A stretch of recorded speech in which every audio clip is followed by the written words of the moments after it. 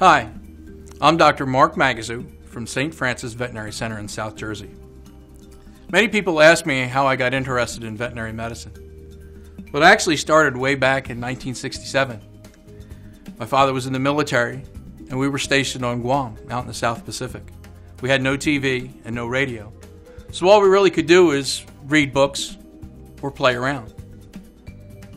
My brother Dominic, my older brother, loved to read books, and he gave me this book and said, "Mark, you've got to read this book." Me, I like to mess around. I was too busy chasing lizards around the house. And he persisted, and I finally read the book. And the book was Dr. Doolittle. From that point, I wanted to walk and talk with the animals, and have dedicated my life ever since learning more about all of our precious creatures that we live with on Earth. If you'd like to learn more about me or what we do at St. Francis Veterinary Center in South Jersey, feel free to check out our website at stfrancis.org. I hope today that I was able to help you in the basics on understanding and caring for our snakes. Please do a good job for all of us.